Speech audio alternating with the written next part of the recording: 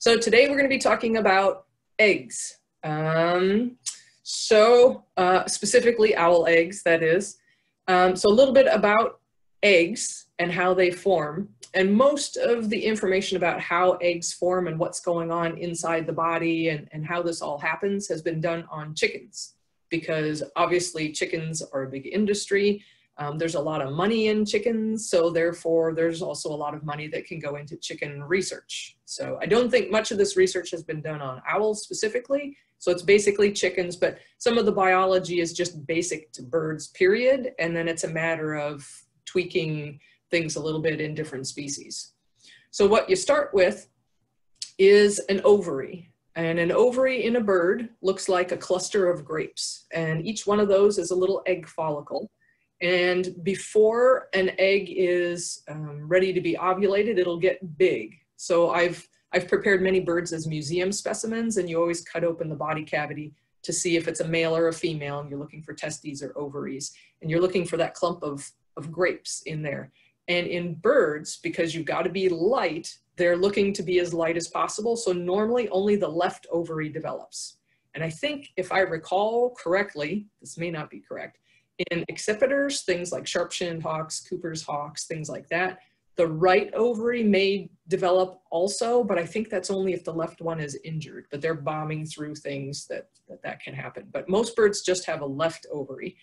And then when you're looking at the ovary, you can tell if one is getting ready to ovulate because it'll get big, and then you measure the size of the follicles. Then it will let go, and that's the ovulation, and it goes into the oviduct. And in the oviduct, there's these little tubes where semen can be stored. But a bird can lay an egg without ever copulating or having a male around. So people always ask, are female owls, aside from Iris, lay eggs without males around? So Uhu, Piper, Alice, they're laying eggs. There's no male around. There's no chance of them being fertilized. They aren't going to hatch. There has to be a male to fertilize.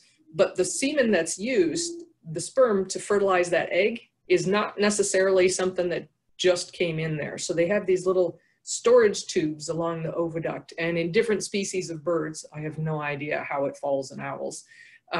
Sometimes it's stored for quite a long time, and sometimes shorter periods of time, but they store that. And more than one sperm penetrate the egg. So that's not normal in mammals, but in birds, more than one penetrates. And if too many do, it will actually kill the germ disc, so it's not going to work.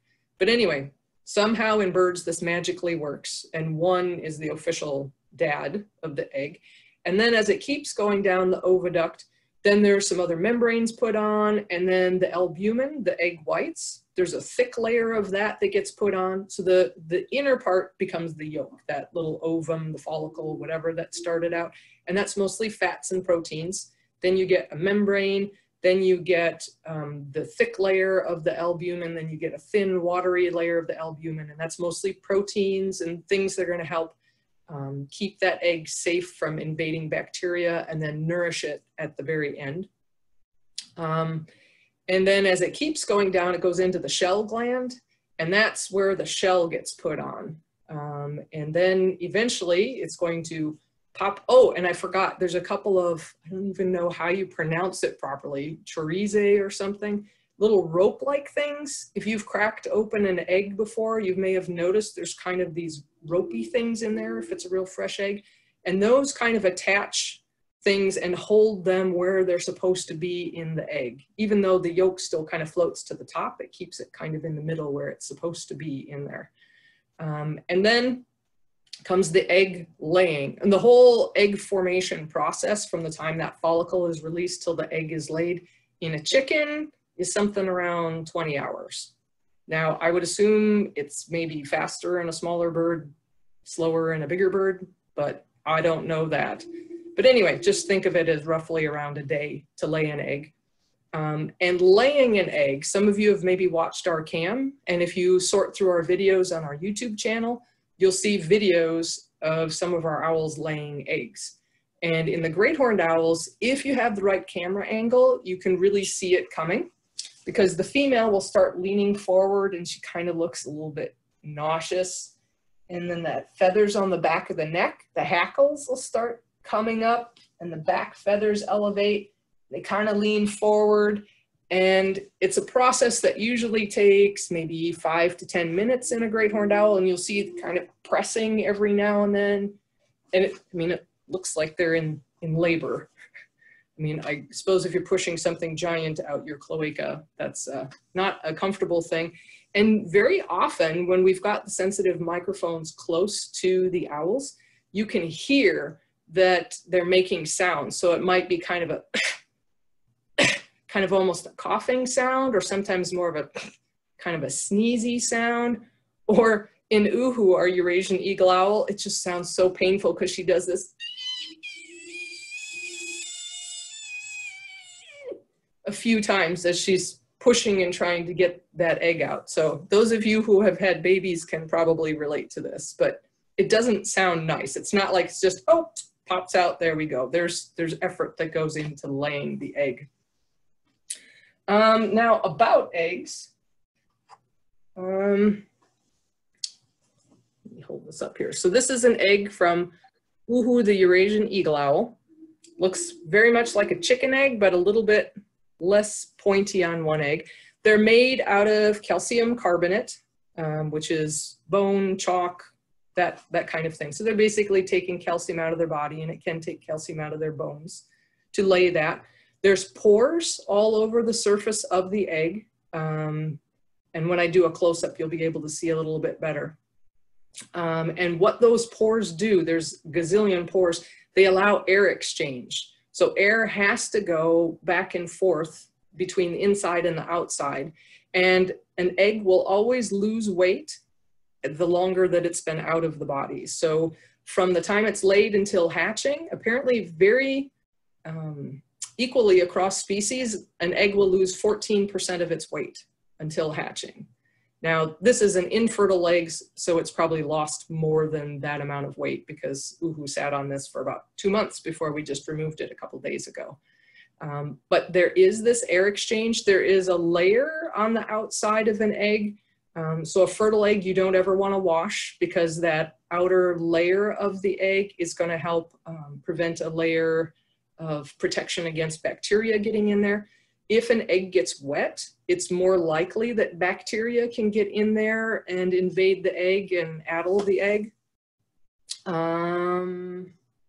Let's see, I've got some notes here. Oh, and eggs are very strong. People always say, how can you have, like Uhu weighs 5 or 6 pounds. If she's sitting on this, how on earth does she not break that?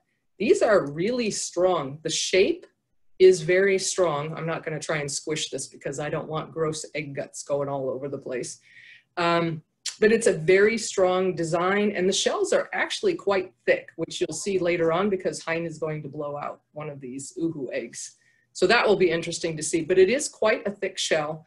You may remember DDT affecting eagles, ospreys, peregrine falcons, and that DDT affected the metabolism of the birds so that their eggshells were too thin, and then when they were sitting on them, they crushed them, so they weren't having reproduction of birds. I don't think it affected owls that much. One thing that does affect owls are PCBs. So those PCBs can wind up in the yolk of an egg, which actually for the mother bird is good because it gives her a way to get rid of PCBs from her body, and males don't have that. So in laying eggs, a female can help get rid of some of her PCB load. But some toxins can be stored in eggs, which isn't so good for the offspring or the reproduction of the species. But other things can affect owls besides DDT, and still currently are. Marianne deals with that in her part of the Netherlands. They have issues with PCBs in eagle owls, and it kills the males more frequently than the females, because they don't have a way of getting rid of the PCBs from their bodies. Timing in intervals. Most owls are going to lay 2 to 5 eggs. Whether they're little or big, kind of the average is 2 to 5 eggs. And you get extremes. So if you're a species like a snowy owl that's really dependent on scarce resources, so you're dependent on lemmings, and some years there's a ton of lemmings, some years there's hardly any, some years there's just a few. A snowy owl will not reproduce if there's not an abundance of food. And if they do, they're only going to lay a few eggs. But if there's a ton of lemmings, they may lay 11 eggs or even more. Or something like a short-eared owl that's a ground nester, like a snowy owl, but obviously has a lot of predators. They're nesting in grassy places, on the ground. You're going to have really high mortality. So again, they are laying up to 11 eggs and sometimes even more. So those really big clutches are for species that work in different ways than something like a great horned owl or an eagle owl. If you're an eagle owl or a great horned owl, Marianne, she's got some that do great and they lay 4 eggs and raise 4 babies and do fantastic. But around here, great horned owls are normally laying 2 eggs, sometimes 3 eggs. There was a nest in Saskatchewan this year with 5 healthy babies, which is, that's a record. And it looks like they're all going to survive. I think this is only the 2nd or 3rd documented nest with 5 babies. But 2 or 3 is kind of normal. If you go to the Western US, you may get 3 or 4 great horned owls, but they're not having that many because they invest a lot in their eggs and their young, and they have really good survival. So you have fewer eggs and fewer babies in the species that they really invest in their babies. So fewer, and they do it well. But then you have things like barn owls. Barn owls have really high mortality, but they adapt to that by reproducing more than once per year in some areas. So if you've got a barn owl in a nice warm place with a lot of food, like maybe California or something, and you've got good rains and tons of food, barn owls can have up to 3 broods per year. Now, other owls don't do that. They once per year, that's it. But they can do up to 3 broods per year, and they can have 5 to 7 eggs per brood, but they don't have as good a hatching success, and they have really high mortality compared to other species. So the average lifespan for a barn owl in the United States is probably only 1 to 2 years.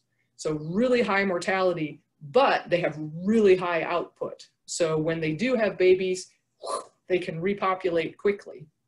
So it's a different reproductive strategy than something like a great horned owl or an eagle owl that has a lot of parental investment, and you have really good hatching success and really good success of the young surviving.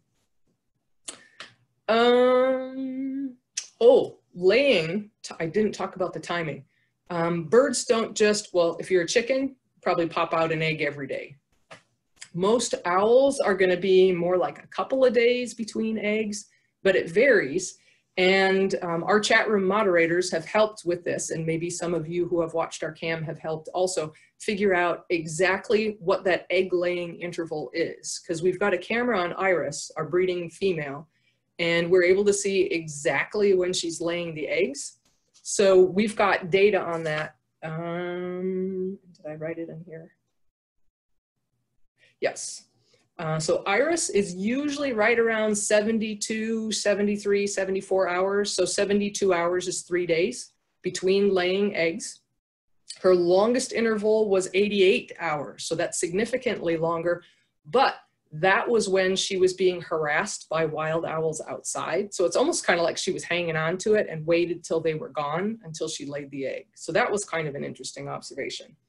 Alice, my original great horned owl, who's now 23, we finally have a camera angle on her this year so we could see exactly when she laid her eggs. And for her, she laid 3 eggs this year, and it took between 87 and 88 hours between those eggs. So she was longer than Iris. And Uhu, the Eurasian eagle owl, this year we were able to figure out exactly when her eggs were laid, again, because of a different camera angle. And it was 80 hours and 90 hours. So 90 hours, that's 3 3/4 days. So that's almost 4 days between eggs. And she laid 3 eggs this year, but often she lays 4. So there can be some really long time spans between eggs. And egg size is interesting. I'm going to show you, did I miss something else here? I have a whole lot of notes to cover. Covered that. Okay. Let's go for a little ride. Hold on. I'm going to take you and show you some eggs. So egg size varies significantly. This is a standard egg carton. These two are chicken eggs. So we get them from the neighbors. So these are chickens that are running around outside of different breeds. They're not factory raised chickens. But you know, they're more oval. They tend to be a little bit more pointy on one end. Those are your standard chicken eggs.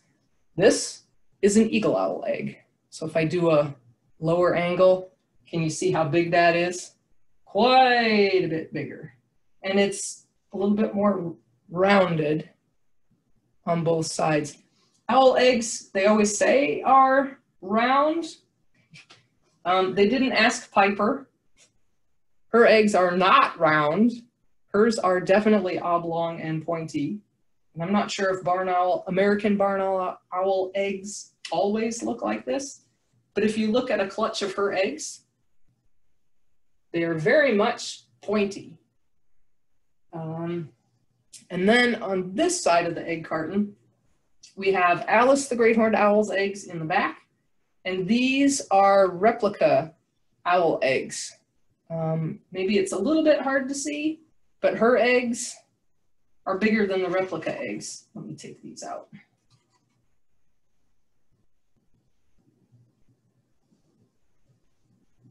Can you see those okay? So this is Alice's, this is the replica egg.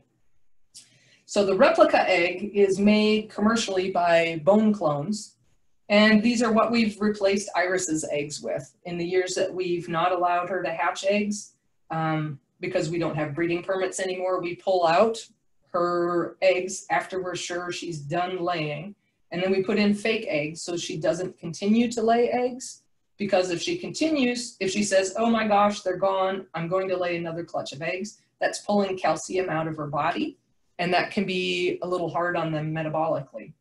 So we put in fake eggs, but these, she's been taking them, but this year she really looked at them before she sat back down on them after we swapped eggs. Like, really? Are those my eggs?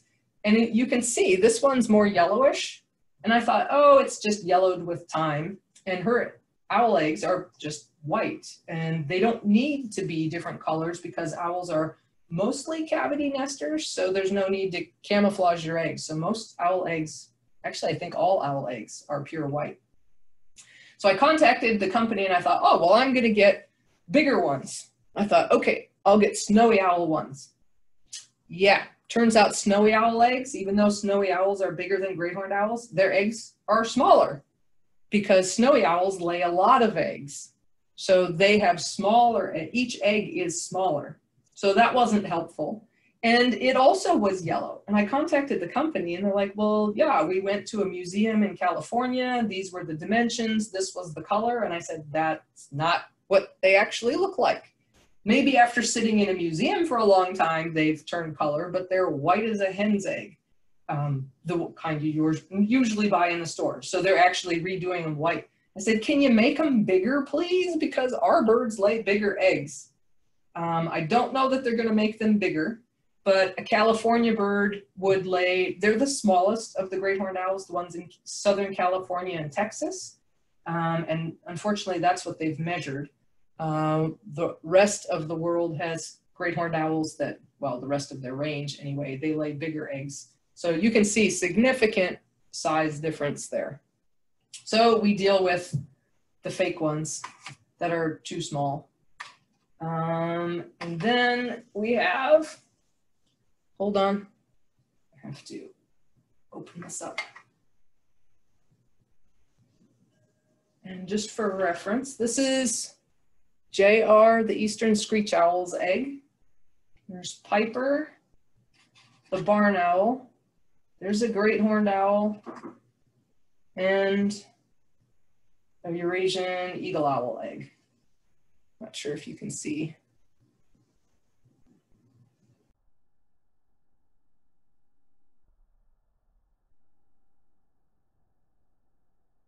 Kind of different angles give you different ideas of how the shapes, the dimensions, the proportions, the depth. So JR, the screech owl, he's a male. Hopefully he's not ever going to lay an egg. He's not supposed to. So this is actually the egg he hatched out of. So you can see when they're hatching, they have to get in, Let me hang on so I can see what I'm doing a little bit better. There we go.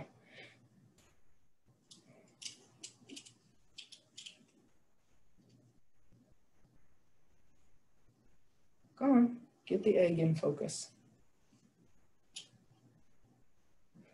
When they're hatching, the chick on the inside has to be in proper position, which apparently for most species is their head tucked under their left wing.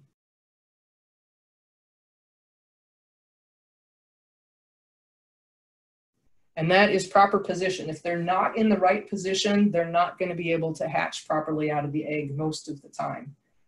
They have an egg tooth on their bill, so it's this little horny, pokey protrusion. And the first thing they do before they hatch is they poke into the air cell on the blunt end of the egg.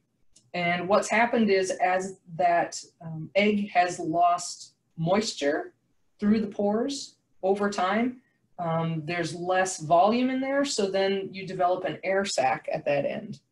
And the chick breaks into that and starts breathing at that point using its lungs. That's when a chick will start vocalizing inside the egg. So that's when you can start hearing them chitter before they hatch. This is a day or two before hatching. And then, because this is really energetically expensive for them, they're breathing, so they're getting more energy that way. And then they start with their little egg tooth and start working their way like a can opener around their egg to get it open. And this can be a really difficult process. It's very hard for the chick. Sometimes they have to take breaks. Sometimes mom helps them a little bit. Sometimes it literally can take more than a day for them to get out of the eggs. So if you're watching a cam, it can be really nerve-wracking. After you see that first pip and then things don't go so good, usually they can make it out, but not always. This one still has the hinge, the top never fully separated from the bottom. Jack Nuzzo from the Illinois Raptor Center, who bred these owls in captivity, was hovering over. So I assume this was one of the first eggs that hatched. So I assume Jack assisted a little bit here to make sure JR got out of his egg okay.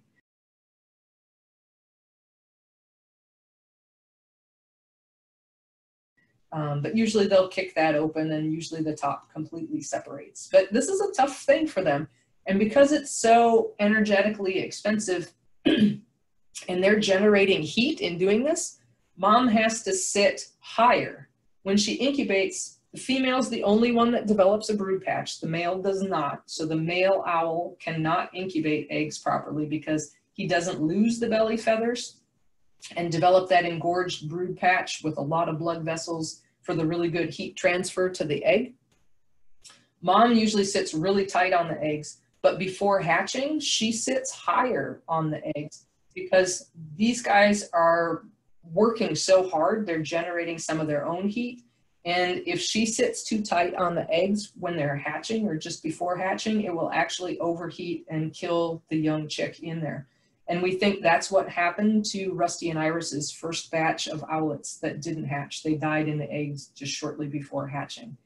They were very red on their body. And there is a guy in the Netherlands, Arnold Vandenberg, who has studied unhatched eggs and egg failures. I'm going to put the camera back here for a second. Hold on. This guy knows an absolute ton about avian anatomy and unhatched eggs, and he's written a book, Not for the Faint of Heart, Investigating Egg Failures in Birds. So it talks about how eggs are formed, but then, and how the chicks are formed and the growth process, but pretty much everything that can go wrong in the process. And after you read this book, you're amazed that any chick ever makes it out of the egg because there's so much stuff that can go wrong inside of there. This is not a book for the faint of heart. There are tons of graphic pictures in there of developing chicks that have died. So if you're serious and can handle that kind of thing and want to know more, this book is absolutely amazing. Joe has posted the link in chat where you can buy it. You have to buy it from the UK. and have it shipped over. It costs, I think, to ship it to the US, the cost of the book and shipping is $42. It's not a thick book, but it's fantastic information for anyone who wants to know in depth more about this. But again, do not buy this book unless you can handle this kind of thing, because these are very graphic pictures. Extremely informational, but very graphic. Next up, we're gonna have, this has to happen anyway, my chief egg blower is my husband, Hein, and we have birds that lay infertile eggs. We blow them out, we, meaning Hein, blows them out, and then we save them for research so we can look at egg shape, size, clutch, whatever, from year to year for each of our birds, because it kind of changes sometimes. So I'm gonna ask Hein to come in here and do an egg blowing demonstration. He's gonna blow one of Uhu's eggs, which we let her sit on for almost 2 months. So a little bit nasty in there. If they sit on them for a month, they're fresh as can be when you blow them out, but when it gets to 2 months, then things start getting interesting. So let me move out of the way and reorganize here. I have to say hi to everybody, Hein. Good morning.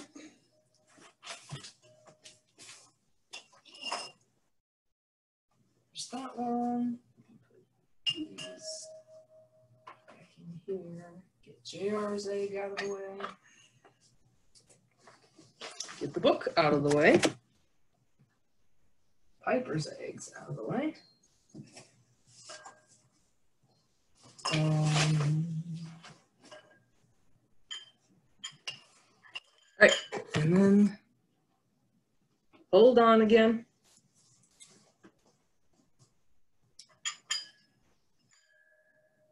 So the first thing he's doing is taking a tack, because it's got a strong point on it, and Uhu's shells are thick. So I apologize if this doesn't stay in focus during the process. So he has to poke holes in both ends, so you can blow air in and stuff can come out the other side. And he's got to make the hole just big enough that stuff can come out and he can blow properly.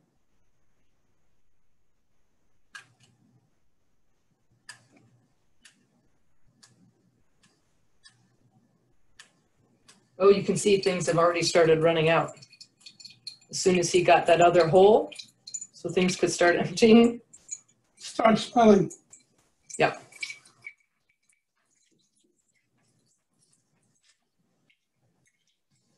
Ooh, yeah, that stinks. As I said, the month-old eggs don't, 2 months do. And sometimes the membranes can kind of clog up in there, especially on an older egg. Wow, that blew fast. So there's the discolored stuff in there that, so this is basically the whites, the yolks, everything have kind of decomposed together inside there. There's the egg itself.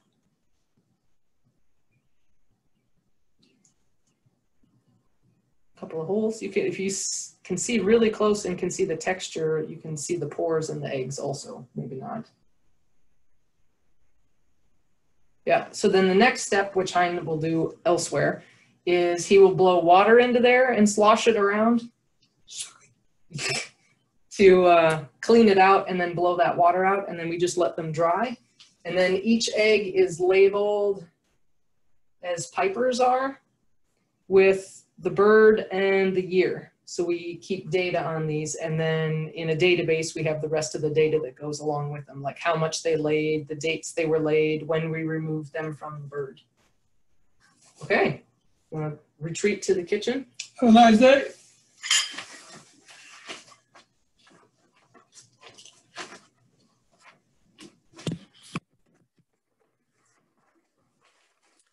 Well, that went fast. That went extremely fast. Do we have questions? We do. Okay. The first one,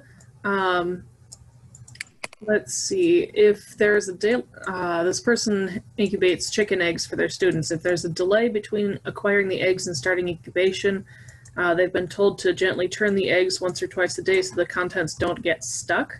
Does that have something to do with the spindle type fibers that you were referring to? Oh, I don't know if I can give you a positive answer to that. I'm not sure if you have to, because in other birds, like if incubation is delayed, most owls will start incubating with the first egg being laid so that you have an asynchronous hatch. But some, like pygmy owls, and sometimes little owls, and even great horns can delay it some. Sometimes they lay that first egg. A pygmy owl will lay the whole clutch. They just plain sit there until they start incubating. And I've been told that you can hold eggs like in refrigeration for some time, even without turning them. But if they told you to turn them, I would definitely do what they say, because chicken people ought to know what they're talking about. It probably increases the chances of a successful hatch. It's maybe not essential, but probably better if that's what they're telling you. But I'm not an expert on that for sure. Speaking of turning, Mark asks, how often do great horned owls rotate their eggs? Ooh, good question. I'm going to ask some of our chat room moderators. Do you remember? Because I don't know that we kept track of exactly how often they turned their eggs. We try to, but sometimes it was very hard to see. So basically we have no idea. But it's at least every couple of hours, you think? More than Yeah, yeah, but I can't give you a definitive number. No idea. Maybe something for next year. Yeah, so this is a place where cams can come in really handy if you've got a lot of people watching a cam. And we've used Excel spreadsheets or Google Sheets. So they're shared documents, and then had cam viewers document incubation breaks. And we found that the females usually take a break in the morning and in the evening, and then there may be some others besides that, but those are kind of like your two standard breaks that they take.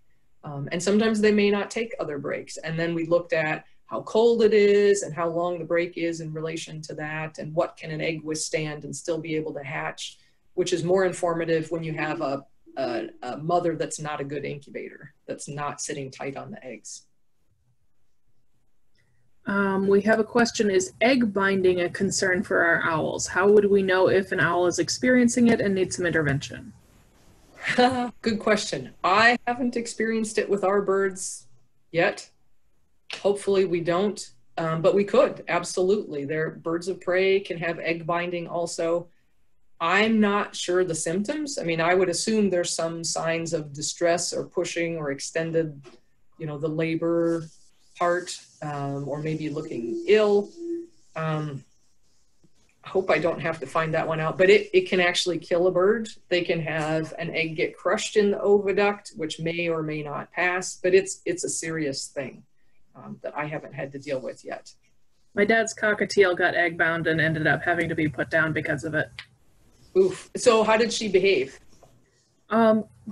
Just kind of sick and like leaning over like she wasn't comfortable.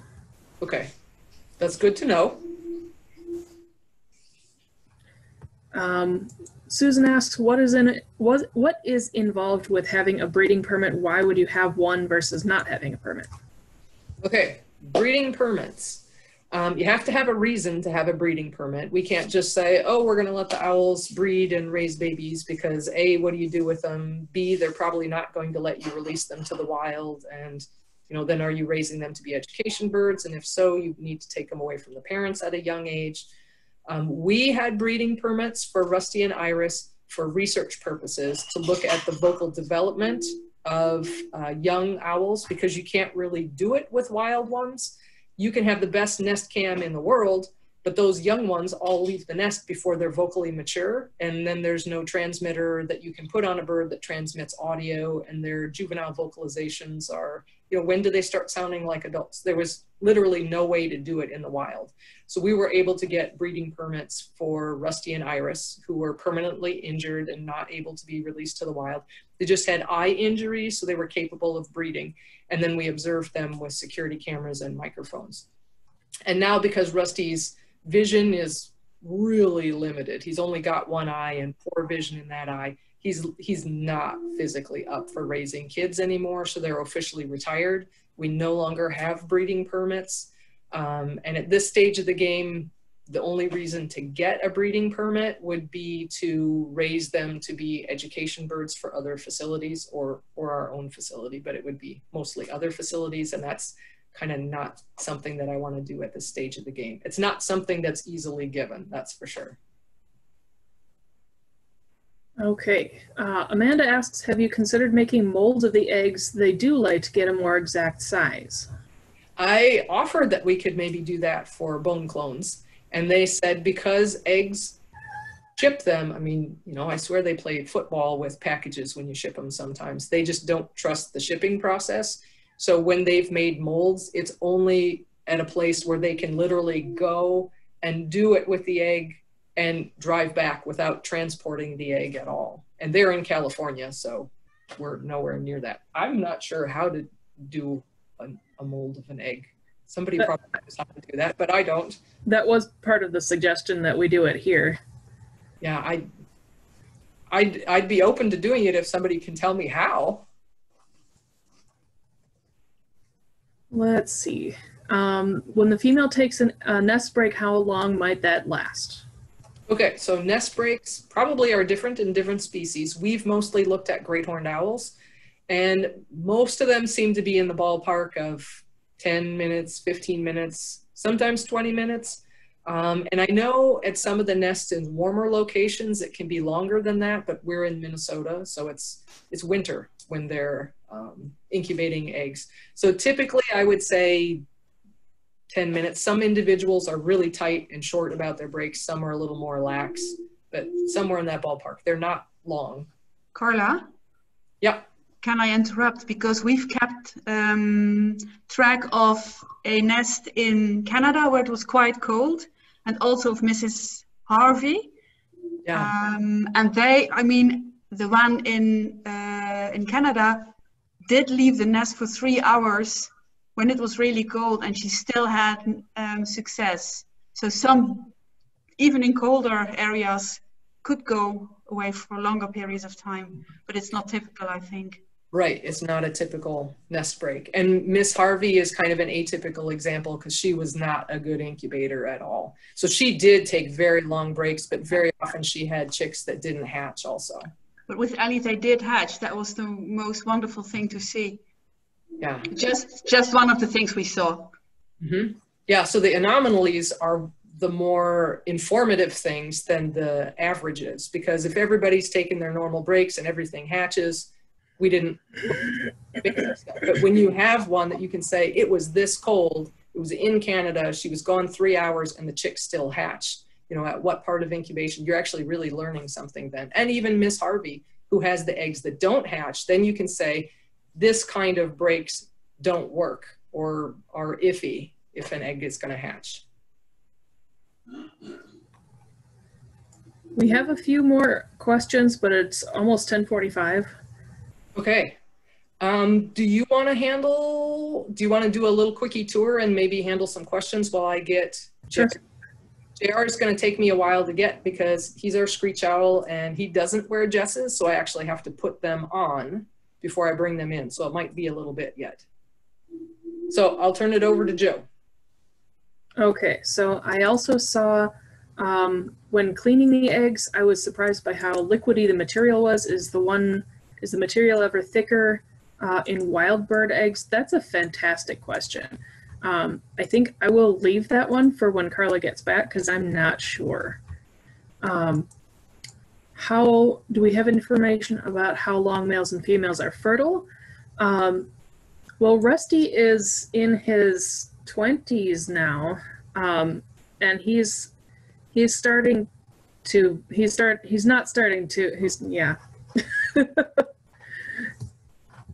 fertilizing eggs much anymore.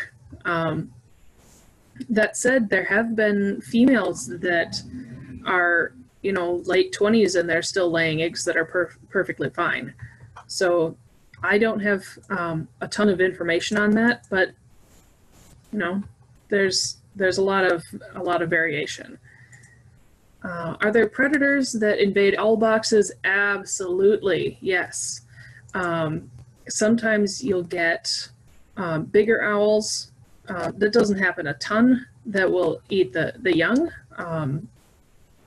Sometimes ground predators like raccoons can go up into the nest. I've heard of squirrels going in and taking eggs out of like screech-owl nests, which seems like a bad choice on the squirrel's part, but they're about the same size as the screech-owl. So snakes, large snakes like bull snakes, can go up into the nests and eat smaller eggs. So yeah, there definitely are predators that will go in and eat the eggs. I'm going to do a screen share here.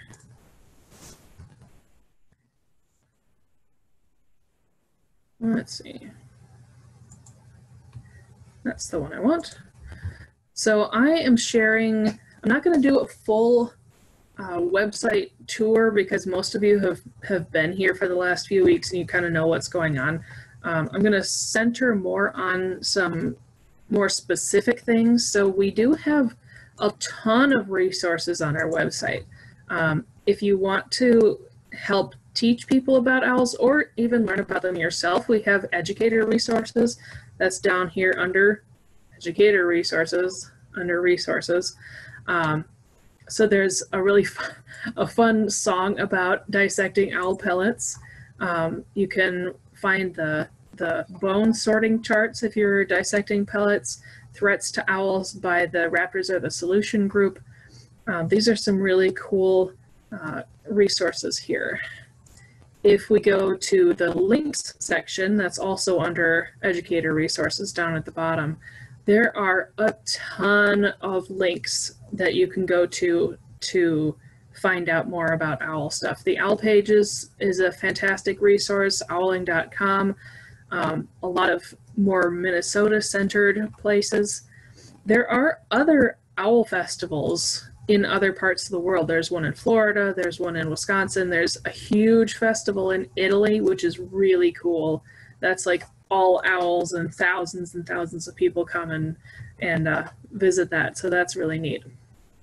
You can find more about education and rehab in various states here. I like owlproject.org in South Africa. They're pretty cool. Scottish Owl Center in Scotland. The Raptor Education Group in Antigo, Wisconsin is where Rusty, Iris, and Alice, our great horned owls, came from. So these are some really neat resources over here. If you want to learn about owl conservation, that's over on this side. So there's the Global Owl Project, the World Owl Trust in England. Lots of options here for helping do like citizen science. You don't have to be trained, well, probably should be trained, but you don't have to be you don't have to go to school for years and years and years to help with it, to help with conservation and research. You can actually just help on your own by watching a nest cam or something like that. There are owl conferences once in a while, all kinds of owl art and merchandise that's not in our store. Other links, the National Eagle Center is also in Minnesota. That's a really neat spot. The Creighton Foundation in Wisconsin, Wolf Center, Bear Center up in Ely, Minnesota. So I definitely recommend checking out these links if you're interested in those kinds of animals as well. And then the other links that I like to show are up here under our research, and that's in background info. So if you have questions specifically about great horned owls, we have so many resources here. We've got history of Rusty and Iris. We have, let's see, if you have questions about what happened to Rusty and Iris's kids, there's an owl glossary. This has any owl terms that you want to learn about, you can learn about them here. And one last thing before I go back to Carla, we do have some specific facts about great horned owls. So if you have any questions about age or weight or diet or other things like that, you can get to that from this page. So once again, that is under our research and background info. And I see Carla is back with JR, so I'm gonna turn it back over to her. Okay, so this is JR, the eastern screech owl. He's full grown. He's not going to get any bigger than this. It was his egg that you saw that he hatched out of. He's busy looking at the computer. Hold on, let me pick up his egg. Can I pick up your egg? That's what he came out of. That's what he hatched out of. That's what he grew into. So this is in the eastern US. This is the smallest owl that we have around with ear tufts. And I should maybe go back why we have him, because we're talking about eggs. His parents are non-releasable birds that work at the Illinois Raptor Center as education birds. They both have eye issues. They assumed they were both females based on size, and they had them housed together. And then one year there were eggs. And as we know, females can lay eggs that are infertile, so they didn't think anything of it, except they hatched. So Jack went up to get his camera immediately and came back, and the parents were eating their babies. And apparently that happens with screech owls in captivity sometimes. So he got breeding permits after that and then pulled the eggs and incubated them and hatched them out. So JR is part of the first batch that he hatched out with the intention that they would be hand raised, so they would be very comfortable being education birds. So you can see he's totally comfortable, not stressed out. Sometimes he likes to watch the computer because that's interesting and things move. But it makes for owls that are very comfortable education birds when they're captive reared. So we got the very first one that he placed. JR is red. They come in gray also. So eastern screech owl have two color morphs. The western screech owl just mostly comes in gray, but he's a beautiful little redhead. And although he does have ear tufts, you can see they're not sticking up. It means he's totally relaxed. If he were alert, if you watch some of the videos of him on Facebook, you'll see his ear tufts sticking up. Sorry, I'll put your ear tuft back down there. But he's quite the handsome dude. These little jesses that we have, well, maybe you heard him, he did a little trill there. The jesses that he wears are only when he's out of his aviary doing programs. Most owls have feathers on their tarsi, on their legs, and the jesses on some species and some individuals will rub those feathers. So his legs look kind of bare right now. We haven't had jesses on him for months, but because it just rubbed the feathers and didn't pull them out, he hasn't grown new ones. This summer he will, during his molt, grow new ones. So for now, he still looks nice, but screech owls go through really extreme molts where their head, oh my gosh, it's, yeah, they look a bit like aliens. He's like, hey, take my jesses off, man.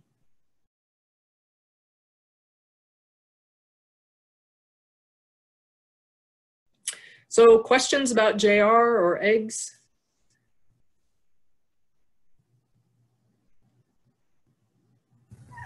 I see a hand raised from Rosetta. I'm not sure if she has a question. There was a question earlier that someone asked that I wasn't able to answer. When cleaning eggs, I was surprised by how liquidy the material was. Is the material ever thicker or the yolk more formed in wild bird eggs? That's probably a matter of that it had been sat on for 2 months. So if you blow it out after 1 month, then it's more like just blowing a chicken egg. I mean, it's got your normal yolk that you have to scramble up in there because otherwise it won't come out because it's an intact blob. So it's just a matter of how long it had sat before it was blown out. Joyce asked, is JR imprinted? Was he raised to not be imprinted? And what can you tell us about the imprinting process? Okay, imprinting is not a cut and dried thing. He was raised with his 3 siblings and I think one other wild one that was brought in. And typically, if they're raised with others of their species, even if they're around humans, then they imprint on the proper species and he would grow up knowing he's a screech owl. But based on his behavior, he acts like an imprint. So he's very vocal with humans. He copulates with my head in the spring. He's just about done with that now. So he totally acts like an imprint, even though he was raised with other screech owls. If he was raised by himself, by people, he would definitely be imprinted on humans. So imprints are just, it's who they orient towards. So normally if a young bird, when their eyes are first focusing, yeah, you want those off. What they see taking care of them is what they think they are. So that's the imprinting process. Normally that's mom or dad, and they grew up knowing they're the right species. Now, when they're raised by humans, that's where things start going weird. And if you have them living in captivity as an education bird, imprinting can be good or not good, depending on the species. So a human imprinted female greathorn can be very aggressive, like Alice. She has no fear of humans whatsoever, and she's got talons and she knows how to use them if she's cranky, and female great-horned owls are the reason for the word owly, I think. So it depends on the species. I mean, if you have a male screech owl copulating with your head, no big deal. Male great-horned owl copulating with your head, that's more of a problem that Joe knows about. Yep, it's not fun. Will we ever get more owls? Where would they come from? We will very most likely get more owls. And yeah, where do they come from? That's the trick. So you can get them from rehabbers, but owls do best if you get them very, very young. So it would have to be a young one that came in with an injury that they know is permanent from the get-go. So it could be raised by humans, or one that was confiscated from somebody who illegally raised it and imprinted it. Or you can get it from somebody that's breeding owls, which hardly anybody does. So there's massive demand and really hard to get. So it's tricky to get one that'll be a good education bird. Are eastern or western screech owl populations on the decline? Good question. Population level data is really hard with owls because how do you survey them? You know, Christmas bird counts are great for most of the diurnal birds, but owls aren't seen as much as other birds on the Christmas bird counts. So it's really hard to say.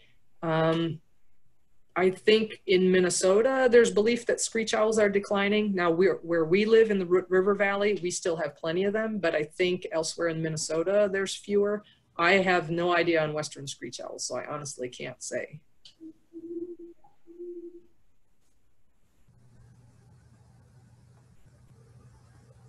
Anything else? I didn't see any other questions from before. Do you want to just look really close at JR? Whoops. He's looking at something, aren't you?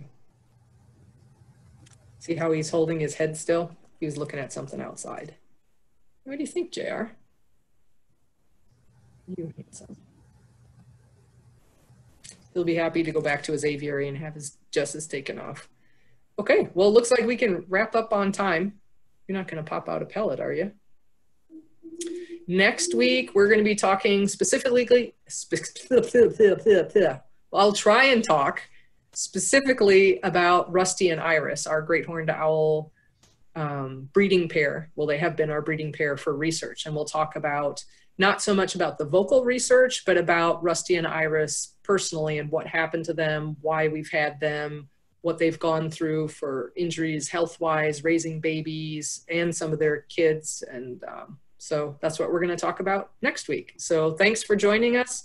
If you're on our e-newsletter list, you will get the link to the program. Otherwise, you'll be able to find it on the homepage of our website.